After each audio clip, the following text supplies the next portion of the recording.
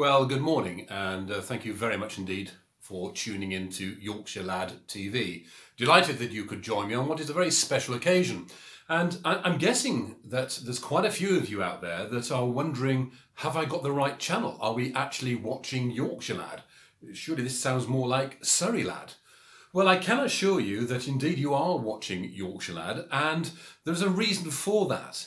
And the reason is that over the past few weeks, I've received an absolute barrage of mail going along the lines of, oh, hey, Yorkshire Lad, we love watching and tuning in to you, finding out what you're doing and all those wonderful activities and the great stories that you have to tell, but we have a problem.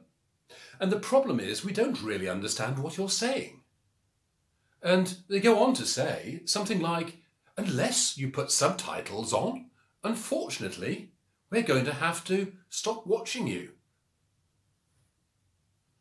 Well, I just want to say to all them folk in Surrey and Hampshire and Berkshire and down south of Watford Gap, hard flaming luck. This is Yorkshire Lad and this is Yorkshire Lad TV, and this is how we say, this is how we speak. And if you can't understand what I'm saying, it isn't my problem. You should get a phrase book or something and read up about out Yorkshire, and you should maybe get an interpreter, and then you'd understand what's going on. Because I'm not going to be kowtowing to folk down south. No, this is Yorkshire Lad TV, and I'm sorry, but I've got standards, and I'm not gonna speak in posh tones.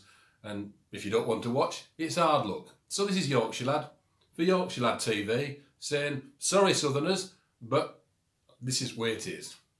So, see you later. Ta-ra now. Ta-ra.